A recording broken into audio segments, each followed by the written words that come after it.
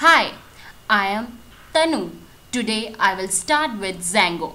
Django is a popular web framework built on top of Python that allows you to rapidly create web application. In this course, we will start by installing Python and Django. I will walk you through the setup of simple project. Next, we will look at how models, URL pattern, views and templates are used together to create powerful modular code for a web application.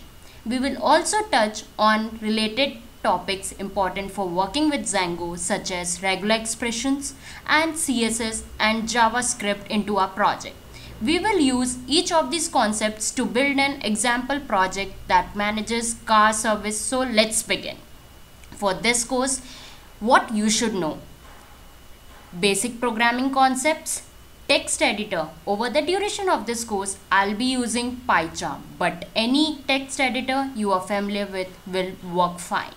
You will also need to be comfortable with basics of programming in Python, such as using loops, variables, defining classes and functions, using lists and dictionaries.